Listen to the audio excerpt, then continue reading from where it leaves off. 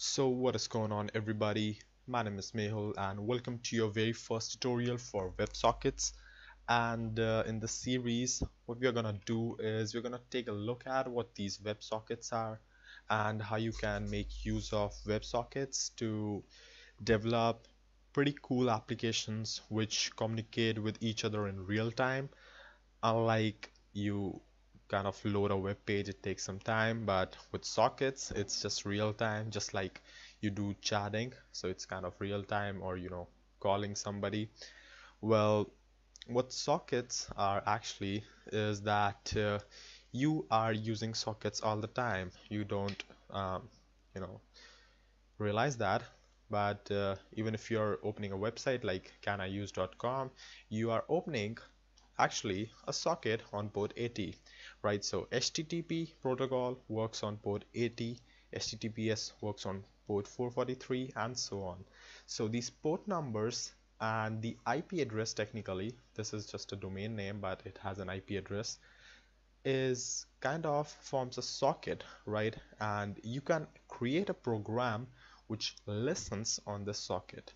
So on your server, on this website server, what there is that there's a program which is listening on port 80, right?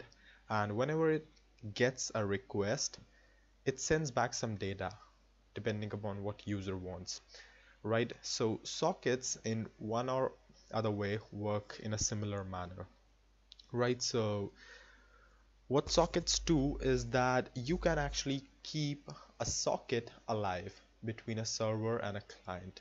So a socket can be thought of as a tunnel between your computer and the other remote computer or server, which is connected all the time as long as you want, or the server wants. So you can just flow in and flow out data out of it just like you need. So there are various kind of protocols on which your socket could work, like TCP or UDP, but we're going to talk about that later. So what happens is that on the web, JavaScript has access to WebSockets, which it can use to communicate with this other server, right?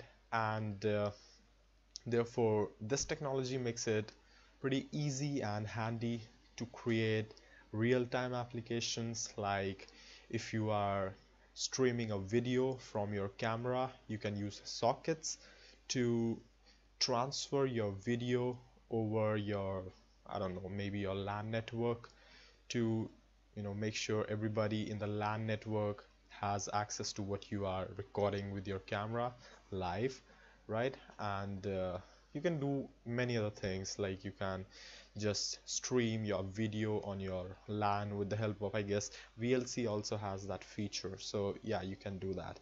So yeah, that's all pretty much what sockets are. And from the next tutorial onwards, what we're gonna do is we're gonna take a look at how we can implement WebSockets with JavaScript on the web and with Node on the back end.